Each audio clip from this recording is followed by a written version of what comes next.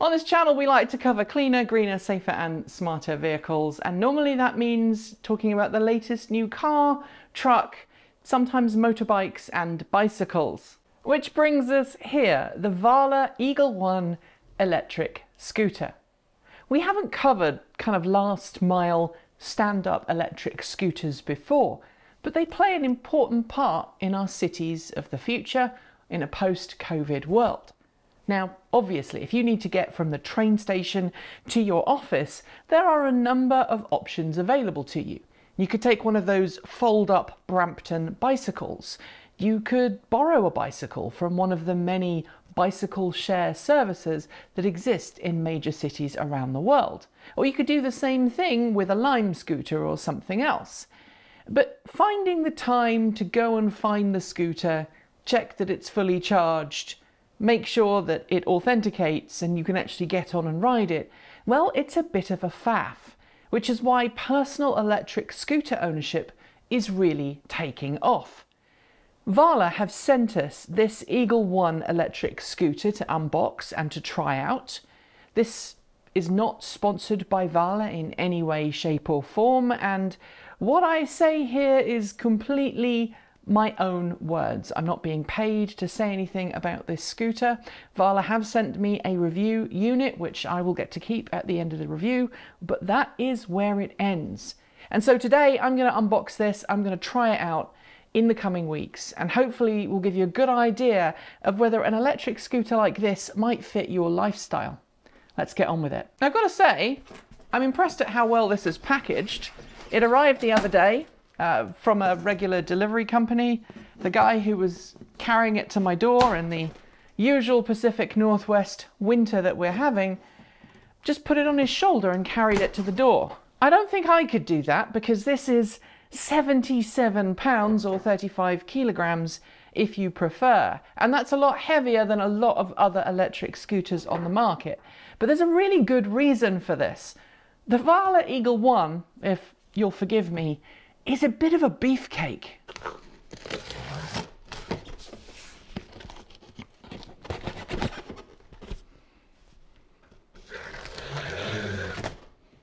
Okay, let's talk specs. The Varla Eagle One has a 946 watt-hour lithium battery pack.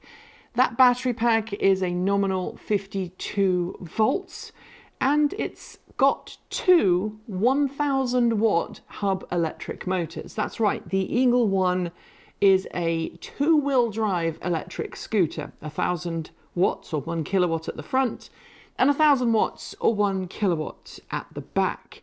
When it's in its most powerful mode, it claims a top speed of 40 miles per hour. It also claims a range in its most efficient street legal mode of around 40 miles per charge. Looking inside the box, everything looks really well packaged. What have we got here? This is, I think, the charging unit. Now, one of the cool things about this is that it has a locking connector, which means that when the scooter is plugged in and charging, it's not going to get pulled out. However, this could present a tripping hazard, so I'd make sure that you charge it up against the wall, you don't leave it in the hallway or anything. And this kind of connector is actually preferred by a lot of scooter riders, so I'm told. It's the same type of arrangement as the connector that I'm using on the lav microphone for our wireless radio packs. This is my radio pack right here, and it has like this little screw connector to make sure that the plug doesn't come flying out when I am moving around on camera. Got a little packet here of, what's this? Ooh, I don't even know what these are. Let's have a look. Like end caps, maybe? Yeah, these are end caps, protectors, presumably that go on the wheels to protect the bolts on the end of each wheel, or the nuts on the end of each wheel on the axle. Then we've got a US power connector, which is useful because we're in the United States. And then we've got the whole of the upright assembly here, which looks like it's fully connected. So what I'm going to try and do, I think, is lay this down and maybe pull it out. All right, so I've got it on its side. And I'm one of these people, I don't like cutting boxes, cardboard boxes that things come in. That's generally because if I need to send it somewhere or something goes wrong or anything like that, I like having the box in one piece. And I've got a whole load of boxes upstairs for all of the camera gear, all of the home networking gear and everything. I want to try and keep this box in one piece, at least initially. So let's see if we can pull it out. Okay. This is really well packaged. It's just standard polystyrene.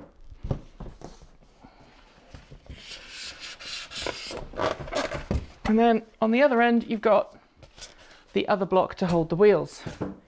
Unlike a lot of scooters, this thing has got chunky tires. It's 10-inch wheels, and also it has full suspension. Let's get the box off the table, and then we'll go about actually putting it together.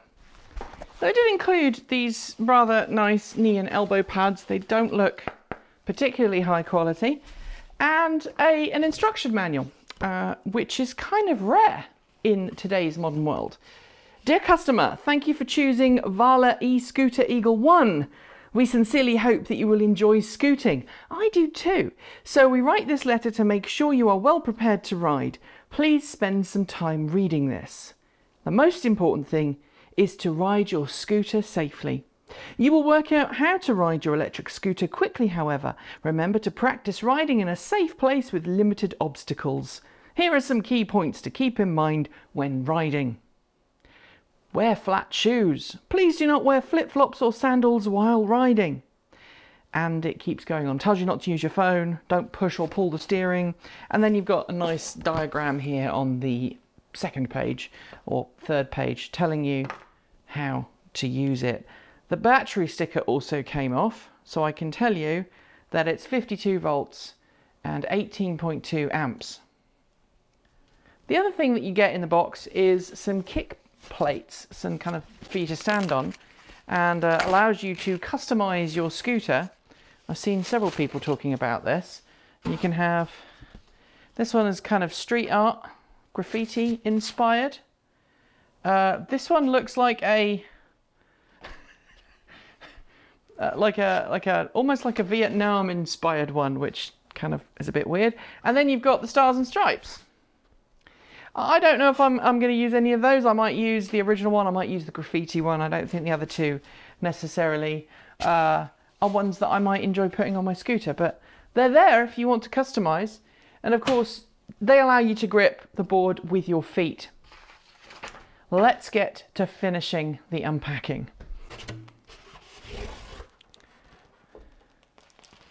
Okay, I thought this was attached. I feel like an idiot. It was all not attached. It was just the way I took it out.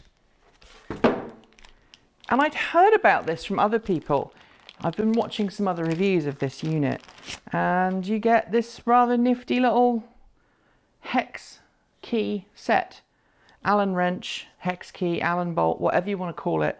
But it includes, oh, it includes a little socket set as well. Basically everything you need, theoretically, to set up your Varla Eagle 1. So that's cool. The handlebars are disconnected for obvious reasons, because it helps make the packaging a little bit easier. I'm kind of not wanting to cut anything, so I'm being a bit gentle and a bit timid about pulling everything off. And this is all loose, so this all needs to be kind of tightened up before you ride.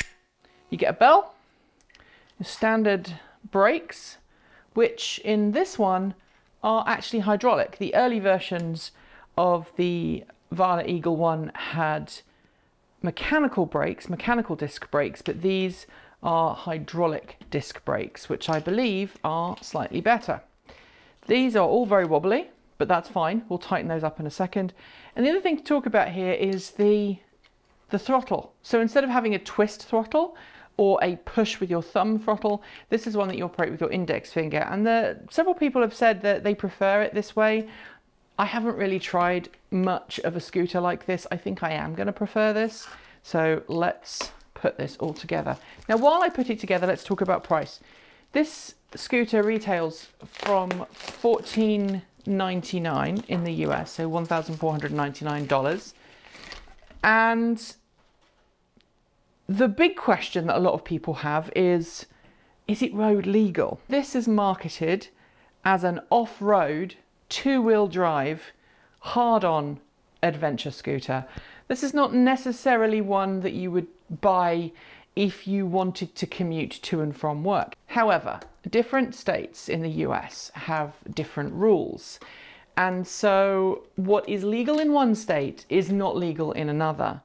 I can tell you right now that in the state of Oregon, this scooter would be questionable on the road because there is a limit to how powerful the motors can be. It has to have a maximum power output of 1 kilowatt. There is a limit to how fast the scooter can go. I believe the limit in Oregon is like 20 miles an hour. This one can technically do 40.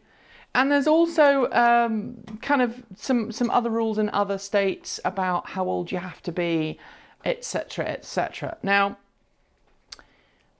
as I understand it, this has a legal mode, a mode that you can set it so that it won't go above 20 miles an hour, so that it won't have a power output of more than 1,000 watts.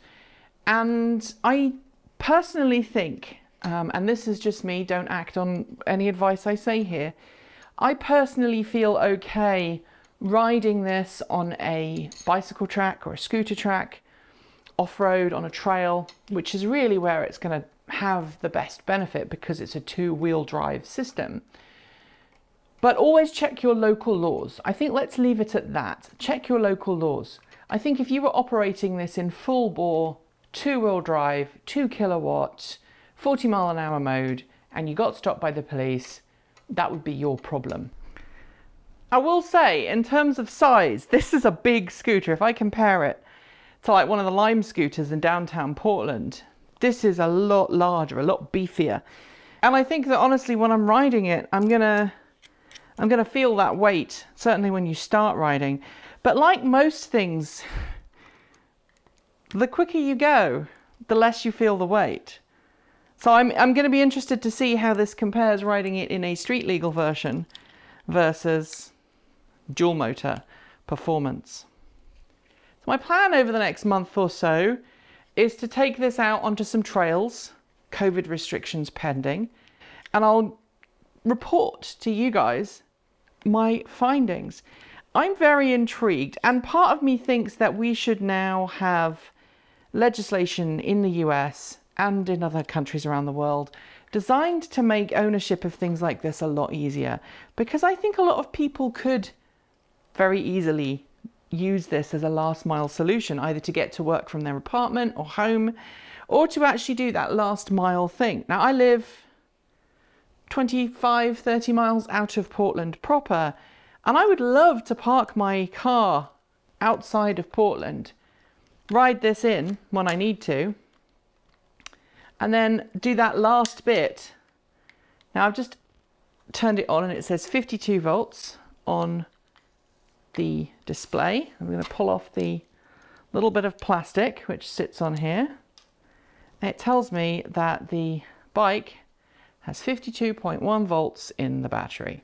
I'm not going to turn it on, so we'll talk about that in the next video, but there's actually a switch to turn the battery on, and then there's also a switch to turn the bike on, which I haven't activated yet.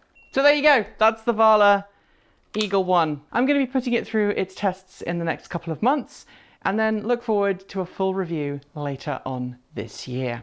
That's it for today. As always, thanks to the folks on my right for being our $15 to $49 a month patrons. Special thanks to our $50 a month patrons. That's John Lyons, Regine Fellows, Jeffrey Songster, Anonymous Freak, Paul Conway, Laura Sanborn, Anthony Coates, and Tesla in the Gong. And our deepest gratitude to our $100 a month Patreon supporters. That's Marcel Ward, Reggie Watts, JP Fagerback, Sean Ueda, Will Graylin, and Ian. If you would like to join them and become a Patreon supporter yourself, you can do so by following one of the links below, or use those links to send us a donation through Ko-fi or Bitcoin. You'll also find a link to our free Discord server, so sign up and come and join in the fun. And if you're in need of some swag, don't forget to check out our merch over at Redbubble. After the names are finished scrolling, you will see a suggestion for a new video to watch, so please do consider watching it if you haven't. And I'll be back very soon, as long as I don't fall off this. Thanks for joining me, and as always, keep evolving!